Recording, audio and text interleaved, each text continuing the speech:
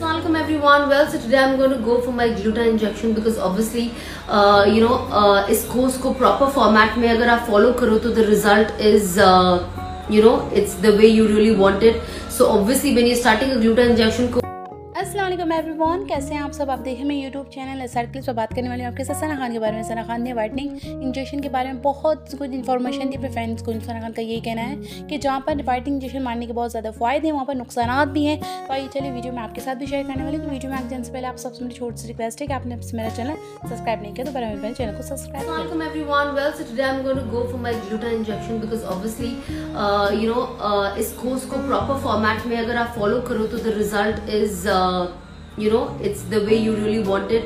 So obviously when you're starting a gluten injection, it has to be every week initially, and then later probably once in 15 days, once in 20 days. That of course when you call us we will guide you completely.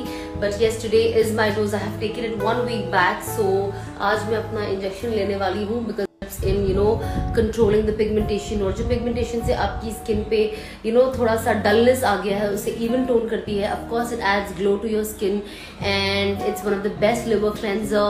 It works on छोटा मोटा immune. इस video के बाद आपका क्या ख्याल है कि आप भी इंजेक्शन लगवाएंगे या नहीं, ये मुझे कमेंट सेक्शन में जरूर बताएगा। मुझे रहेगा आपके कमेंट्स का आंसर। वीडियो पसंद आए तो प्लीज़ मेरे वीडियो को लाइक करना, चैनल को सब्सक्राइब करना ना भूलिएगा। मिलते हैं अगली वीडियो में, तब तक के लिए बहुत सारा ख्याल। अल्लाह हाफिज़।